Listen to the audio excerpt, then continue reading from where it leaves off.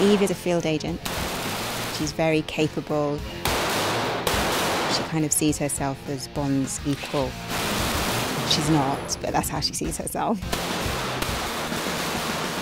Like most people in England, I grew up with them and I think they're amazing films and I've always loved them. So I just couldn't believe that I was part of all of this, and I still can't believe it. You're going to have it on automatic, but you'll do short bursts. I've been training for like 2 months now. Front!